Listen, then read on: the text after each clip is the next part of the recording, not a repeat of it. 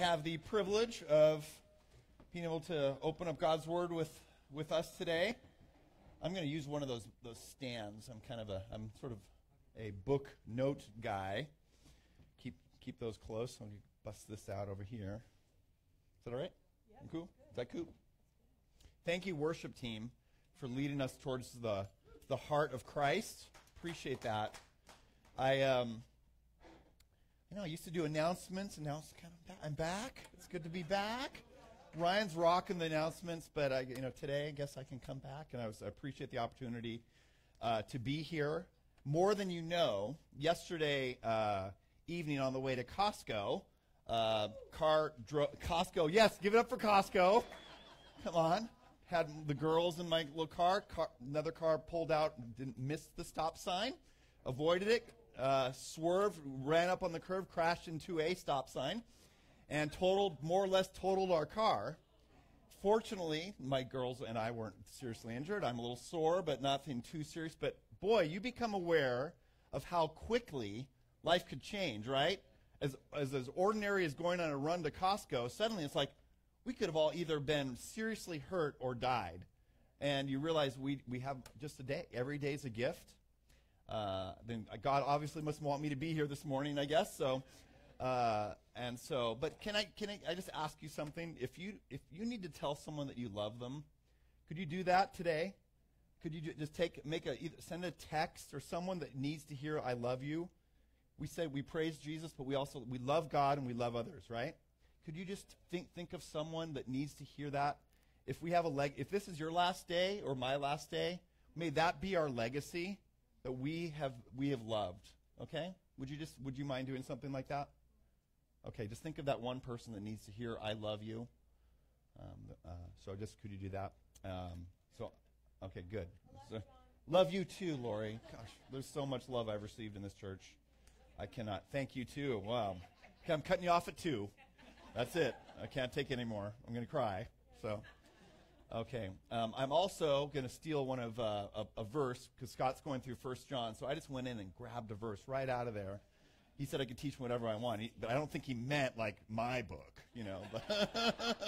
But I went right for it. So we're going to go open up our Bibles to the mic drop of 1 John, the last verse of 1 John, chapter 5, verse 21.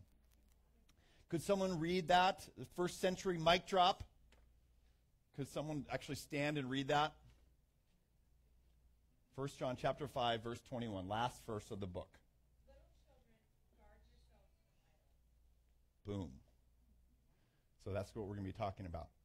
Let's pray. Father God, we love you. May your love flow through us to those who need to hear it, who need to experience it. Lord, we want to open our hearts to your word this morning, that it can pierce us and make us more like Jesus. In his name we pray, amen. For a number of years, I was involved in global missions, and I traveled extensively, and I was able to do some really exciting things that in my single days were just the coolest things I could have ever imagined. I wasn't always happy at the time because I wanted to be married, but God allowed me the opportunity to do a lot of travel, see some really cool things. One time I was on a missions trip with a church and the leader of the team, and we had the opportunity in India to baptize some brand new believers. So we went out. This was in rural India. It's not like you have these nice baptismals or things like that. There isn't a baptismal, right, sort of thing. It's like you find a body of water, and oftentimes it isn't always the nicest body of water. It's not like a public pool or something, This was just whatever you get. And so it was kind of a muddy little, aqueduct or something, kind of like a little watering hole or whatever. And there's probably some water buffalo around there and everything, which is actually very true. And so these are very simple people, but they're coming to Christ, and they're wanting to be baptized. And so I had asked the elder from our church to perform the baptisms. And so I was just able to kind of watch it happen. And there was something that in the middle, and with everything was focused out in the water, and there was this guy getting ready to be baptized over on the side of of the water, and I was kind of just for some reason I was just watching him. And before he got into the water, I noticed him. He took this necklace and he threw it to the ground. And I didn't really know what that meant, but I knew it meant a lot. And I knew I wanted to, and so I asked about it. What did he do? And what was that about? And Caleb, who was the director of the ministry there in India, he goes, well, actually, that's a charm necklace.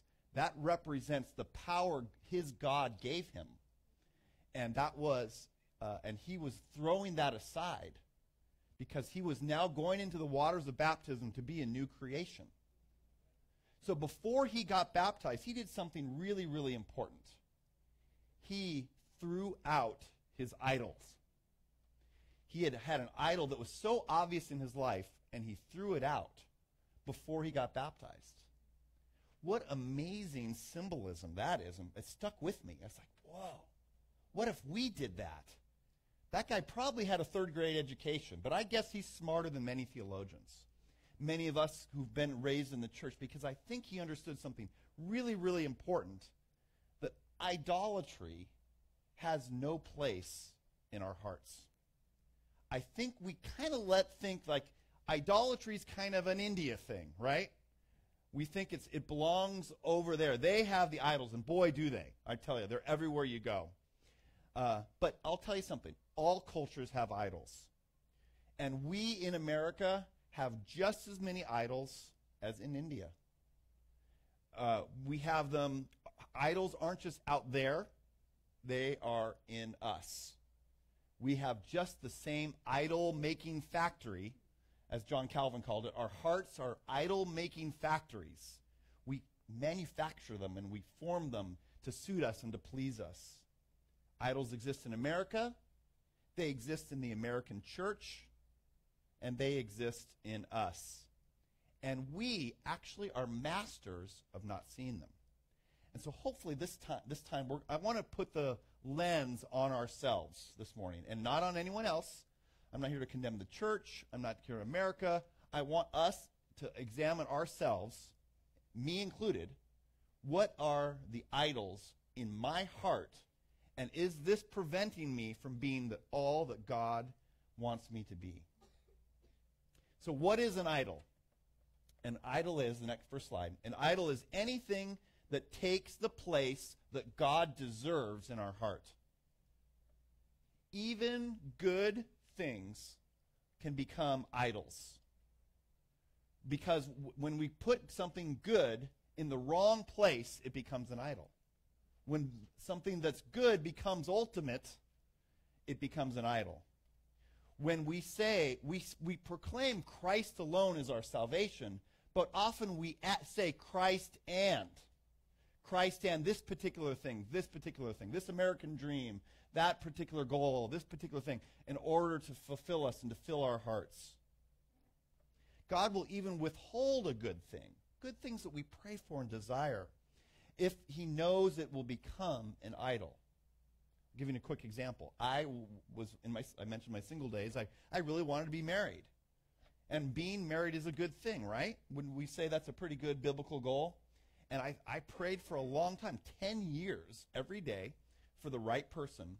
And I couldn't figure out why God wouldn't want to answer that prayer. And it's like, Lord, this is a good thing.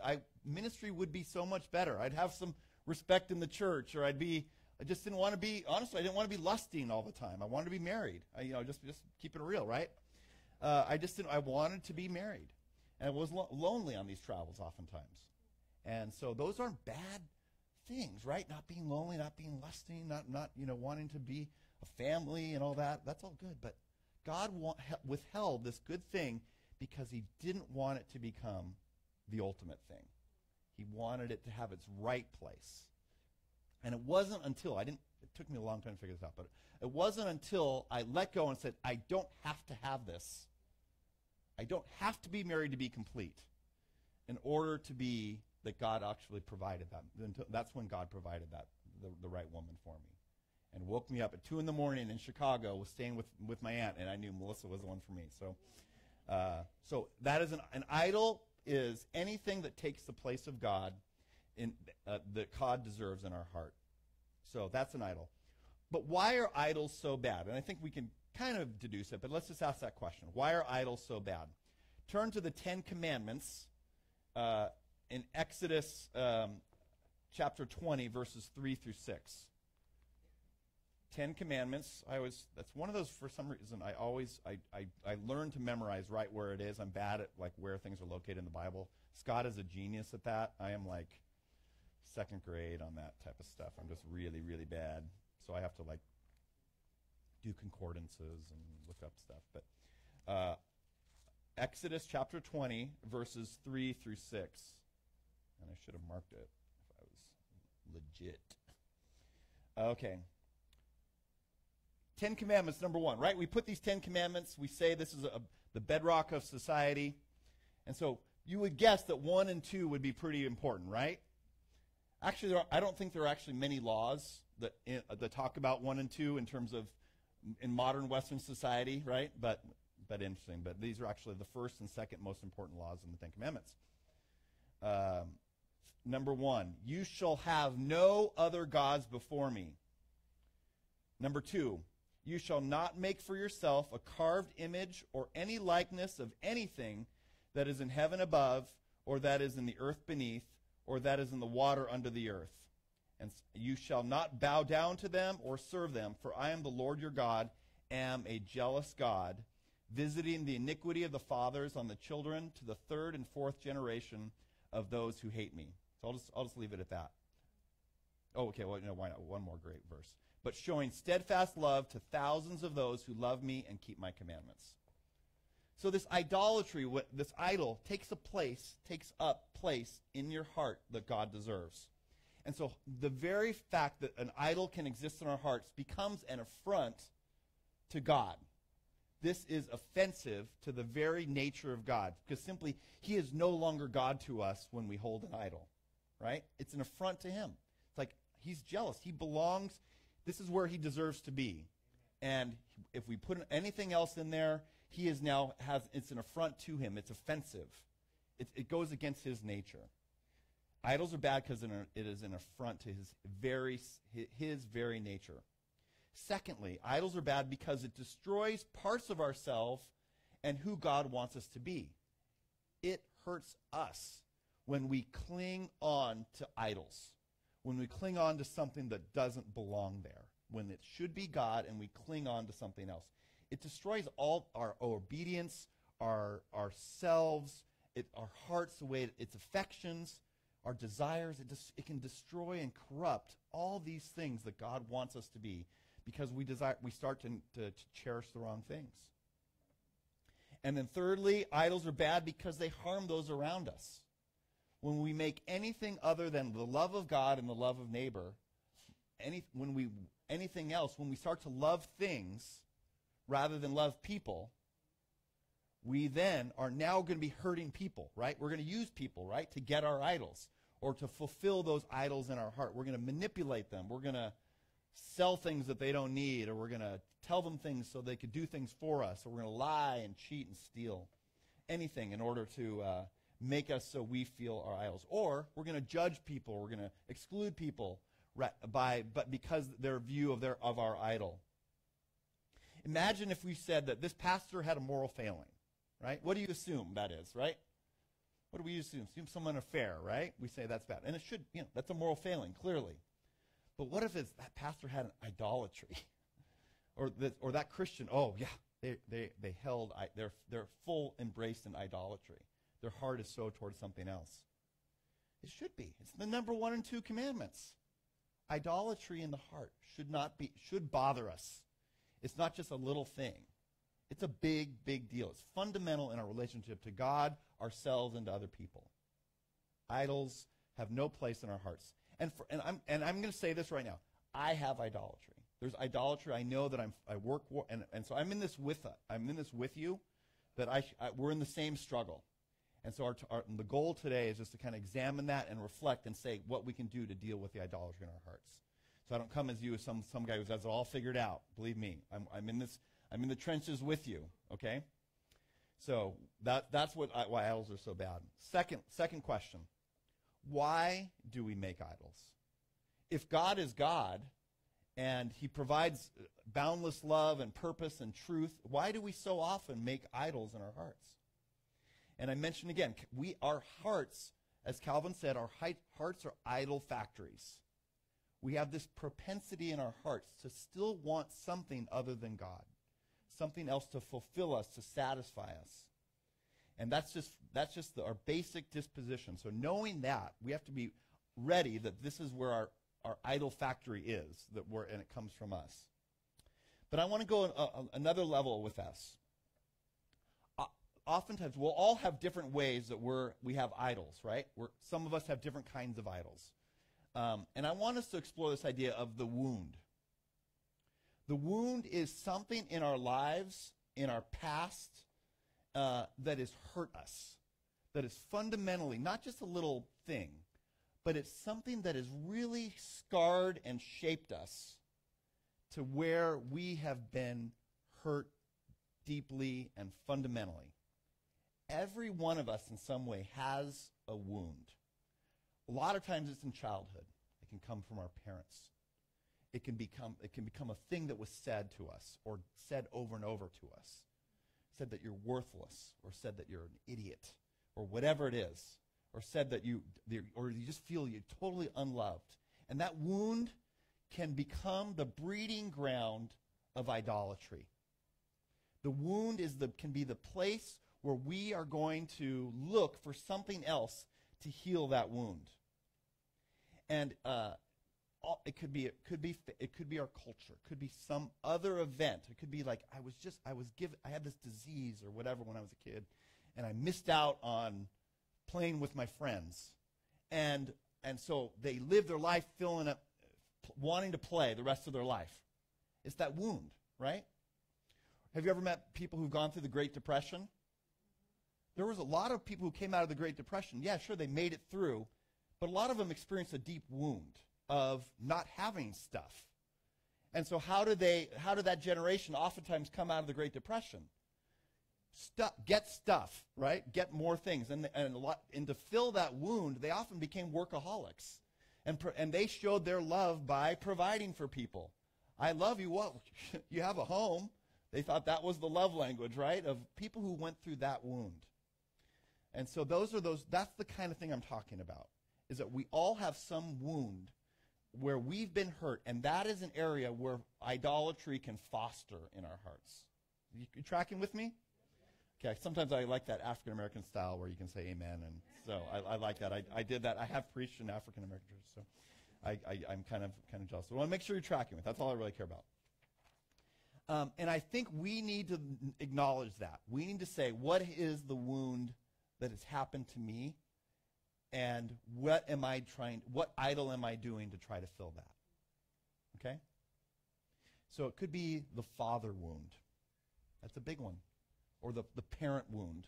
It's that deep, deep thing that hurt us. And we will fill it with whatever we can. We go to church, we read our Bibles, but there's just that wound and it just still doesn't go away. And that's the breeding ground of idolatry. And we need to look for that. And you have to answer that question. You need to go to that place and say, what is it? And that might help us understand why we have these perpetual sins in our lives, why we have this idolatry in our lives.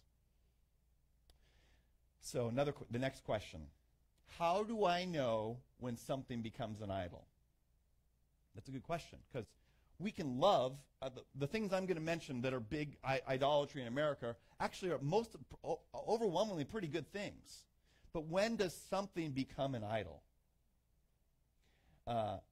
Because God is wants to deal with your idols, and I think breaking through those idols is going to help you and make your life. It'll change your life. You're going to be yielding yourself to the Lord, and you're going to see Him work in you in new and powerful ways when we say what it is and can say what it is holding the place of idolatry in our hearts. And as I said again, idols are incredibly hard to self-identify, especially when a group of people have the same idols. Because we look around and say, well, they're doing it, right? Or that good Christian is doing that, right? They're whatever. And there's a big danger in justifying our position based on the fact that someone else is doing it, even if they seem like This is between you and God. Is this an idol in you? So I don't care what great Christian you could name who's seemingly has that position. Doesn't really matter. I want you to examine yourself. You're not to go and point out the idol of your spouse, by the way. That's an instant track to an argument that won't go well. They're free advice, no charge for that. It won't go well. The point is to examine your own idols. So I have a little checks, so 4 checks, heart checks, okay? This is to examine if you have an idol in your heart. And I don't usually tell people to write things down, but if you learn these checks, if you will. The first is the emotional check. Okay, the next point, I think. Okay. Emotional check. And the emotional check is like you're going to a car repair. You do your checks, check all the things, right? Check yourself. Is this thing my greatest passion? What does it stir up in me? And by passion, I mean a few things. It could be excitement. It could be you get so excited. I knew a guy who was so very level-headed, very reasonable, and great theology. Loved the guy. He loved the Lord, but he was level-headed at church. But he screamed and hollered at his football games. Seriously, yeah, he did. And sure enough, 20 years later, his son doesn't go to church, but they do share the love of football together. Because kids often follow you in your passions. They don't care what you say. They see what you're excited about. Your passions are a good indicator of what has become an idol to you. Now, there's nothing wrong with cheering at a football game or whatever it is. I'm not here to condemn stuff like that. I'm saying our heart towards something.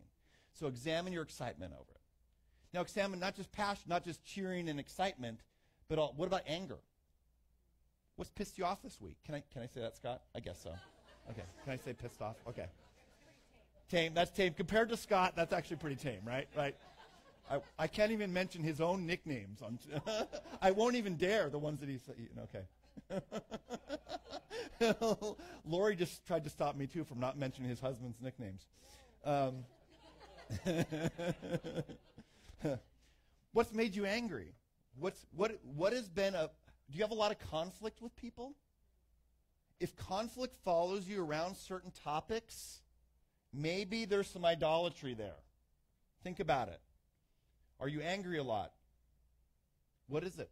If conflict follows around? Are you always getting into talks about politics?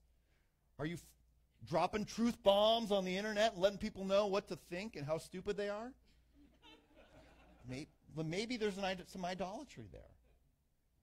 We should be peacemakers. And if conflict follows us around certain topics, whether it's money, politics, social issues, whatever it is, if conflict is around us, then maybe there's some anger issues with us. Or maybe just simply, not related to other people, just simply we're all angry about things. We're always upset. It's amazing how angry America is for having one of the healthiest, wealthiest societies in history, yet we're so angry.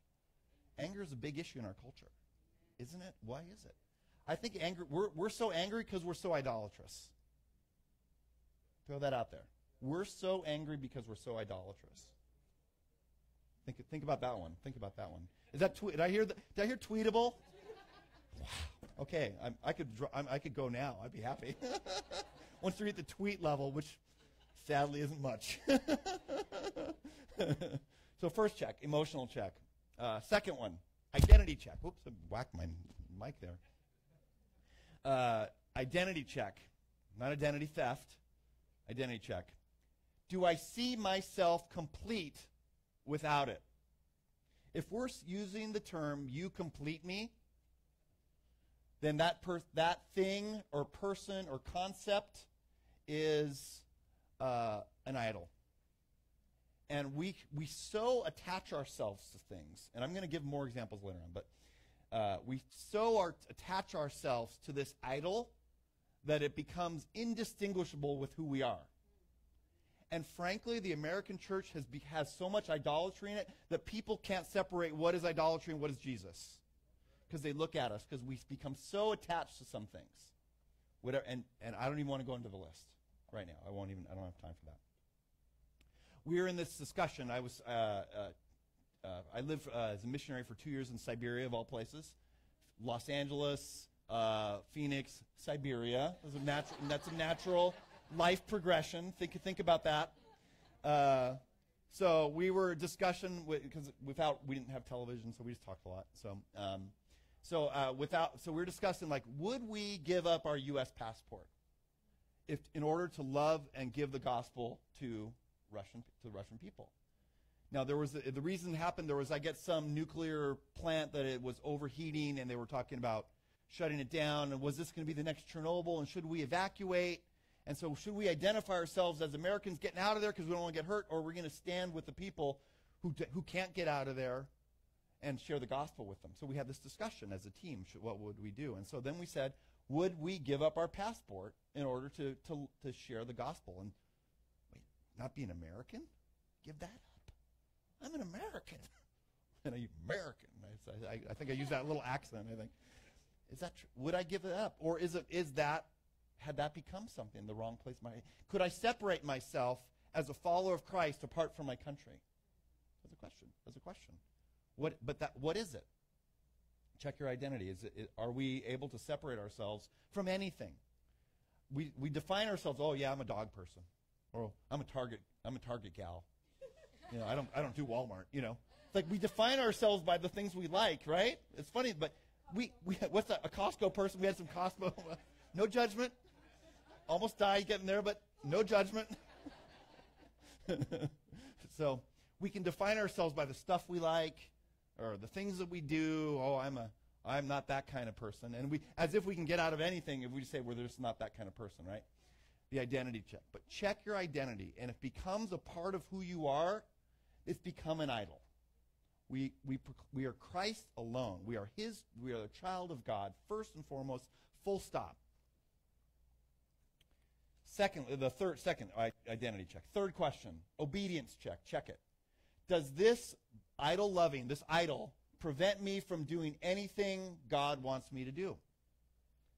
When your heart embraces an idol, it will prevent you from doing something, or or prevent you from doing what you should do, or cause you to do something you don't want to do. Okay? We know who Harvey Weinstein is now this week, don't we, right? Isn't that horrible? Nothing new there under the sun, right? Power, corrupting people. Idolatry on both sides. We should especially be worried about power. Power is corrupting, and it can crush the weak. The Bible says a ton about that. And I could do a whole sermon just on that. But on both sides we see idolatry. Whether it's the idol of sex, or it's the idol of status or reaching some career. I want to be an actress. That's what it's going to take. Or an actor, whatever. With no gender on that one. Anything. Whatever it is to take to achieve my dreams, I'm going to have to do something that is morally wrong and goes against what I believe. Absolutely not. There's no place for it. Actually, the gal who basically caused the accident yesterday actually denied to the policeman that she had any fault. She's an Uber driver, and she was afraid she'd lose her job, right? So she would rather lie under oath to a police officer rather than admit the truth, right? Idolatry. It's idolatry right there. So, behind the sins, there's so often idolatry. When something becomes an idol, we'll do bad things in order to possess it or keep it. In fact, I've heard it said that you list out all 10 commandments. If you get the first 2 right, you won't worry about the last 8. If you put God and Him first above all, you're not going to covet. You're not going to bear false witness. You're not going to steal. All 10. And before we condemn those people, are we any better? Are we?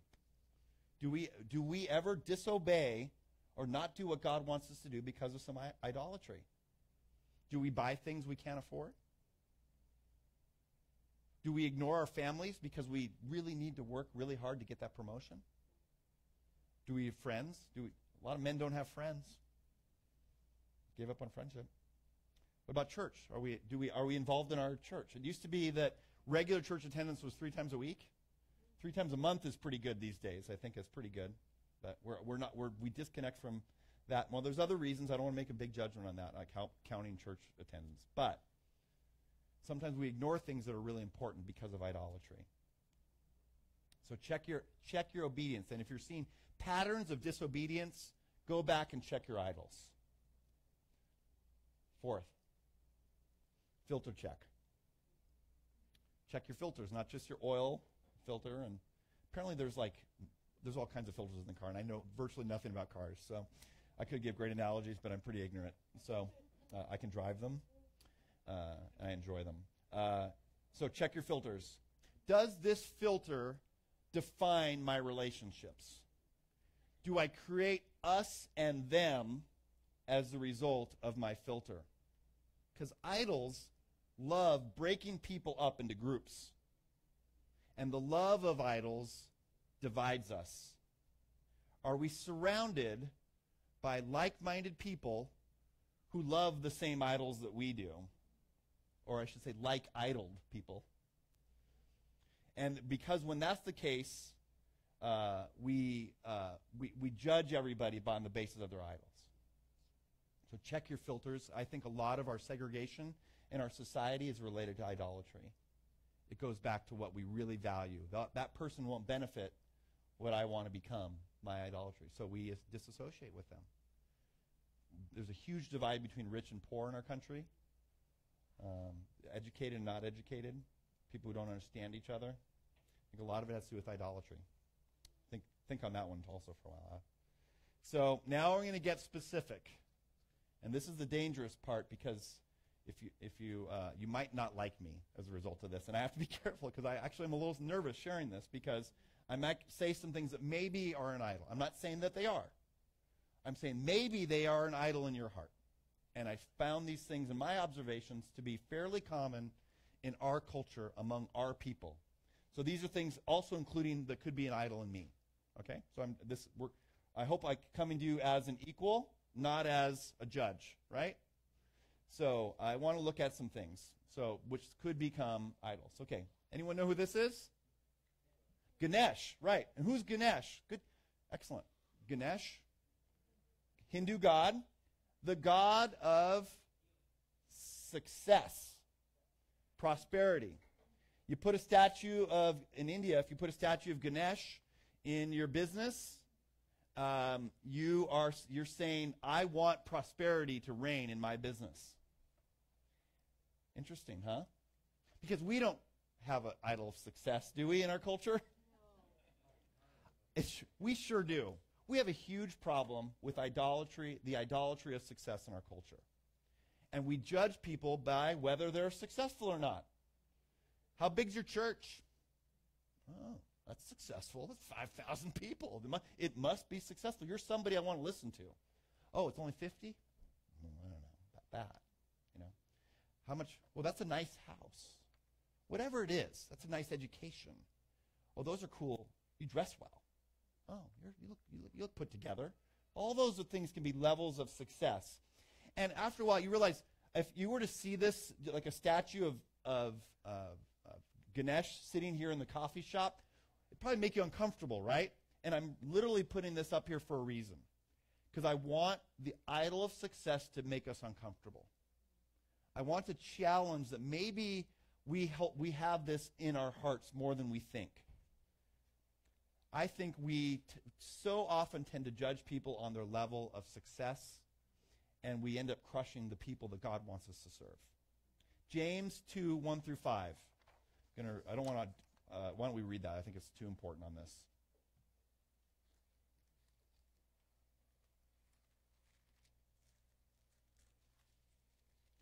Could someone read that for me? I'm just going to have a sip of water. So James chapter, and stand and read if you don't mind. James chapter 2, verses 1 through 5. Therefore, putting aside all malice and all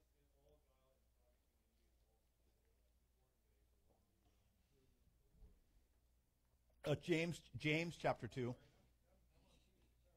Okay.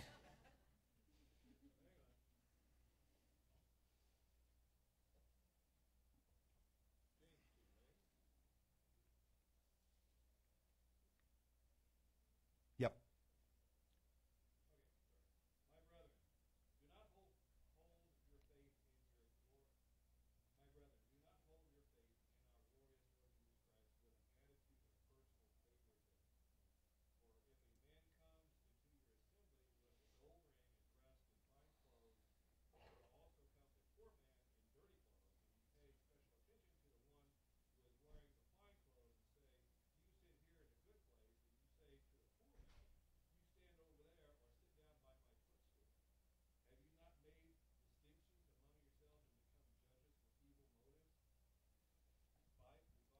Yeah, verse 5.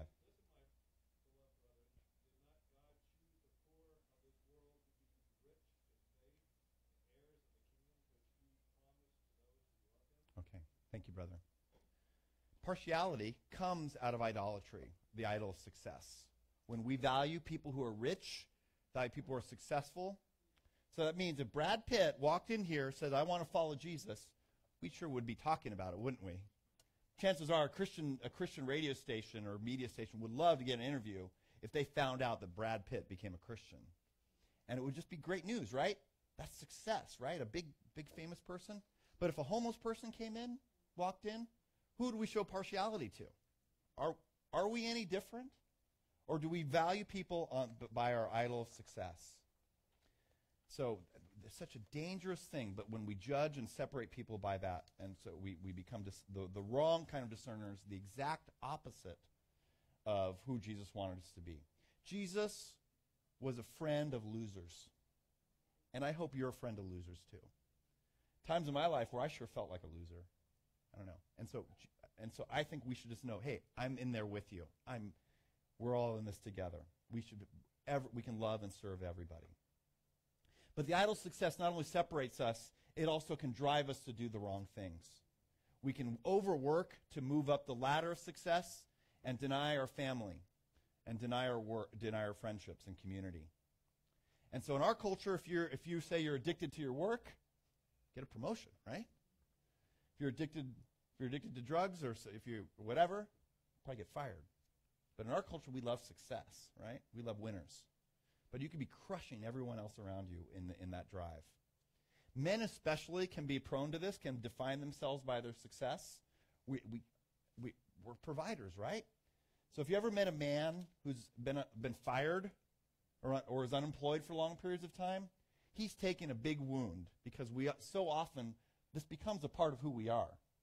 And I've often told women whose husbands are struggling with depression, I said, a man, because they're unemployed or something, I said, him being unemployed is just like you having a miscarriage. Because it's so fundamental to who that person is. So that could be a whole other talk as well. But I've struggled at different times when things didn't work out and I wasn't able to provide or I didn't feel successful. I remember when I got my master's degree, I felt really excited. I was successful. I've got a good degree from a nice fancy school and came back and I was unemployed for a year. And it was really, really hard. And it was another example of God showing me that work or my education was never be my measure of success. It was Christ alone. And he loved me. He would use me in his time. But it was a breaking down of an idolatry in me. Okay. Next idol. All right. Okay, here we go. Yes, you get to see naked people at Sozo. So the first is on the left is can you handle this? Are you all right? Can we talk? Okay. The first we have on the left, we have two different idols, two different idolatry on different sides of the coin. On the left we have, yes, it's Adonis and Venus, right? And on the right we have Bacchus. Bacchus, okay? That is, it's a dude. Just so you know, yeah. It's by the artist Rubens for any Renaissance painter. He loved.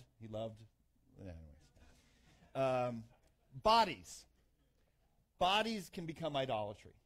Okay, but worshiping and putting a place of the wrong place in our hearts towards our view of our bodies and the bodies of other people.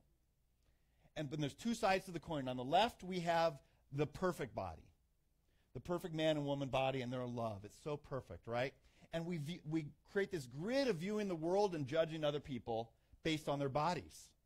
We look at them and we said, oh, they're fat. Oh, they're obsessed with working out. Oh, that's an idol. Everyone gets judged. We're an incredibly visually oriented society, more so than ever. We have imagery almost every second of the day in front of us in one way or the other, and it creates this way in which we judge people based on their bodies. And then we judge ourselves. Constant self-condemnation of our bodies, and almost self-hatred. And it comes out in our speech and in our attitudes and what we do. Incredible. America's crazy. We're crazy about bodies, and both good and bad. We have the most Olympic gold medals and the highest obesity. So we've got a weird way of looking about bodies, right? So we can be obsessed with perfection and judge everybody, or we can be obsessed with, like Bacchus, and indulge every part of our body. And so we meet every need. Every meal becomes a feast. Every desire becomes met. And I find it interesting that I almost never hear the church talk about fasting. Isn't it interesting? We're silent on fasting, but yet we scream feasting. Huh. I wonder. Maybe we have some idolatry there. So we have to be careful. We have to be careful. Gluttony used to be considered a sin. No one talks about it. I've been to probably 200 churches. I've never heard anyone talk about gluttony. But it is. It's there. It's in the Bible. In fact, in the 17th century, it was considered one of the deadliest sins because it showed that you're most satisfied with the world. So we have to be careful. We have to know that this idolatry on either side, whether you're obsessed with it, perfection, or you just give up and just meet whatever you do, whatever you want. It's the same. It's two sides of the same coin. Philippians 3:19 says, "Their end is destruction, their God is their belly, and their glory is their shame." The idolatry of the desires of our flesh can just be that case. There's a whole topic there. Someone could talk about that for another time as well. But we need to examine the idolatry of our bodies. I'm probably running out of time. How are we doing on time? I'm doing okay? Okay, cool. I'm making our way. So next one. All right. I'm having this down. Sports and entertainment. Okay? Idolatry. These guys are excited, man. They're pumped up for their team. Go team, whatever that. I guess it's Seahawks, right? Everyone probably knows boo Seahawks. I don't care. Whatever. So, sports and entertainment. We are an incredibly sports and entertainment obsessed culture. The enjoyment of these things, I'm not here to proclaim judgment. There's great enjoyment in all of these things. But what is it about when it becomes idolatry? But sports and entertainment is huge. We have sports teams for all the sports. It's nonstop, and then you think all the professional teams. Then you have all the college teams, and then you have your kids' teams. It's just nonstop for sports, right? Then there's fantasy sports, sports that don't even exist, but it's hypothetical based on certain statistics, and people are really, really into that. There's fantasy sports. And then now there's esports. You know what esports is? If you don't, video games, that's getting bigger. It's becoming a big industry. So I don't just have to sit on the couch and watch someone else throw a football. I can now watch them lead their league or whatever against another League of Legends and fight each other or play characters, whatever. I mean, watch people play who are really good at playing video games. You have esports. And then you have movies and television and videos. YouTube is bigger than ever, more and more. Music, video games. And our culture says we're too busy.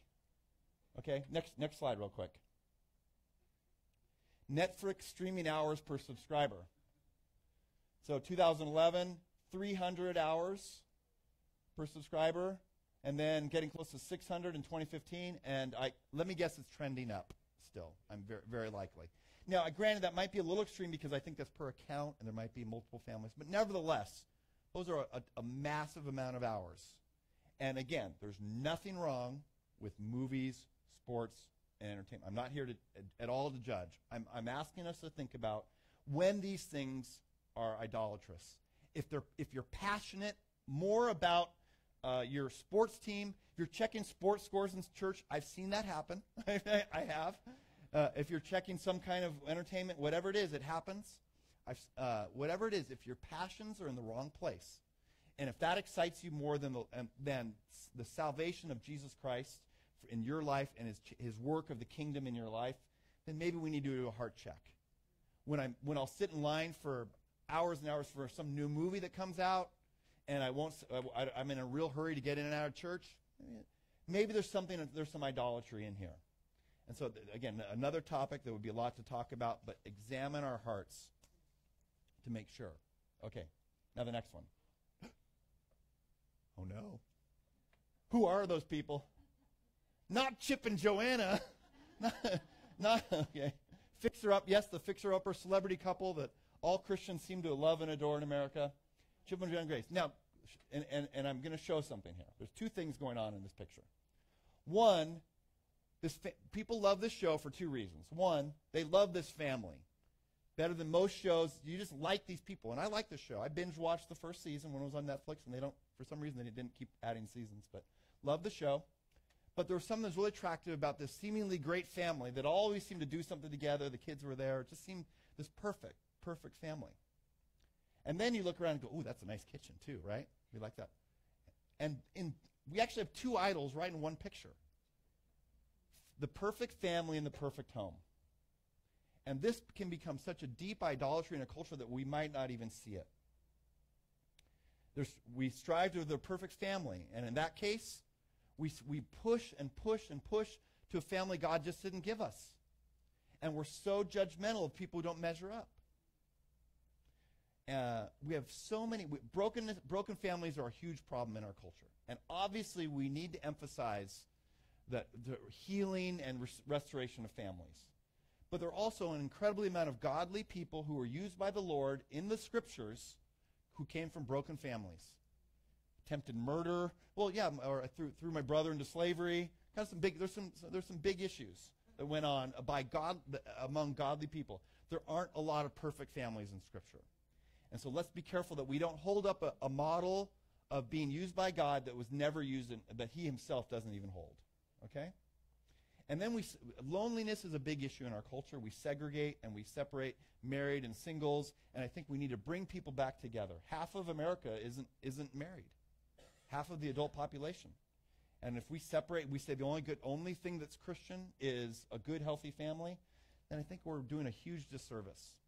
I remember feeling excluded in my single days for like a decade because I wasn't married. It's like I just wasn't invited to the table because I was single. And we have to be really, really, really careful. The second part of that is the perfect home. And there's this incredible dissatisfaction that when we watch these shows or we see the things, the remodels and all that. And again, it's nothing wrong with fixing up your home. There's a place for all of that. And I hope to do a lot. We've done that, and I hope to do more, but the danger is we spend what we don't have. We're critical. We're dissatisfied all the time. We always wish something could be different, and we just aren't resting. We're just focused on having the nice and perfect home. And it's so important. That's why God shakes things up sometimes. It's so interesting. In the last 6 weeks, it seems like there's been a natural disaster every week, doesn't it? There's been a hurricane or fires or flooding or something really bad that's just been nonstop, and people are losing their homes. A year ago, my mom lost her home. I'm very aware of how bad. I sorted through the rubble, looking through anything from my childhood and our family, looking through that. I know how painful it is, but it's still just a home. It's just a place. And so we have to be careful that family and home don't become idolatry. And then finally, the last one. America itself, our country, our patriotism itself can become an idol. I know, I'm keeping it real, right? Is this us? I went, it was 15 years ago, but I went to a Chris Tomlin concert, written a lot of the worship songs in our modern church today. Great guy, nothing wrong with that. But near the end of his concert, gets there, and there's sort of this like God and country, and he closes, and there's this big American flag at the end during the worship time. I thought, I wonder how that would play in Russia. I wonder how that would play in China. I wonder if he there's 100 million Christians. There's actually more Christians in China than there are in America. I wonder if Chris Tomlin went there and put a big Chinese flag at the end in the middle of worship. Would that seem good? God is a God of all nations. He's a God of all people. And when we put our country before the kingdom of God, we have created, our country has become an idol. My idol 'tis of thee, we put in our hearts. Politics becomes an idol. There's this guy named Michael Wear. I don't know if you know who he is. W-E-A-R. He wrote a fairly, I don't even remember the title of his book, but he had a position where he actually worked for the Obama administration, evangelical Christian. He was their faith liaison, representing the Obama administration to the faith community. And he was always taking a lot of heat because obviously he was in the Obama administration, but he said something that was really interesting to me. He goes, I saw a quote, him being interviewed, and he said something that really struck with me. He goes, I think politics has taken up a place in the hearts of America that it shouldn't have taken. And the reason we have so much conflict between left and right isn't simply that we disagree. This isn't just about disagreement. This is battle. This is anger. This is those guys are evil. The other people are really, really bad. It's true. Has our country taken the place in the hearts of us that it should never have taken? And I think that's the reason we are divided as a country is because of the idolatry of God's people. Whoa. That's truth bomb right there. It's truth bomb. And I think when we celebrate the military more than our missionaries, when we send our kids off to die for America, and we don't really want to take any chances to bring the gospel to the Middle East because it's dangerous, I have a problem with that. I met a gal. She was the dean of Bethlehem Bible College in the Gaza Strip in Bethlehem, an evangelical lady. And she goes, from New Jersey, of all things. And she was like, I'm afraid to go to America. She's training pastors to share the gospel in the Middle East, in the Gaza Strip, but because America is so pro-Israel, is so pro-America, that we can't recognize our own brothers and sisters in Christ trying to share the gospel in Gaza. Because all we think about is those bad terrorists, those bad Muslims, and good Israel and good America. And we've created this polarity where we have broken the fellowship with our own brothers and sisters in Christ. That is the definition of idolatry. We can't seek first the kingdom of God and seek America first in our hearts. Government can do America first. That's fine. Whatever. I want God's people to put the kingdom of God first. Jesus said, it was his number one teaching was the kingdom of God. Seek first the kingdom of God. Remember, God allowed even his own nation, the nation of Israel, to be taken over by the Babylonians, by the Egyptians, by the Assyrians, over and over again. Why? Because of their idolatry, right? You think God was Israel first? No, he's the hearts of God's people first. And he will allow bad things to happen to wake us up to the idolatry that we have. Finally, just some action points. Again, our job is not to point out, here's the checks again. Make sure you get those down. Our job is not to point out the idols of other people, but do ask, it's okay to ask someone, do you see this as becoming an idol in me? So feel free, talk about this. Don't judge other people, but talk about it. And it's okay to disagree with me on these 5, whatever, but I just want us to examine our hearts and see, are these idolatry? And just 2 final concepts, the next slide. 2 things that I think are helpful in this process. One is the Sabbath. I think we practice the Sabbath. Don't work. Separate yourself from things that you normally do. That way, success and work won't become an idol. I think when we separate ourselves and commit ourselves to other godly things, we're less likely to. Then it makes us aware of if something becomes an idol. And then fasting, and I'm using the fasting term broadly, not just food, but let go of things for a while and see if they have become an idol in your heart. I gave up music for a week. I was concerned it would become an idol in my heart, and I realized after it was a good discipline, and I realized it made life better. But it wasn't an idol, but I do become aware of times when I just need to turn off the music and pray. It's not always going all the time. And we need to maybe it's drowning out conversations, whatever it is. But practice the discipline of fasting, the Sabbath, and confess this. Let's let the Lord know this is an idolatry. I don't want this in my heart. Thank you all I know I went over this. Obviously, I don't care at all about this topic, and I'm not passionate at all with it. But I really appreciate all of you taking the time to listen. Let me pray for us.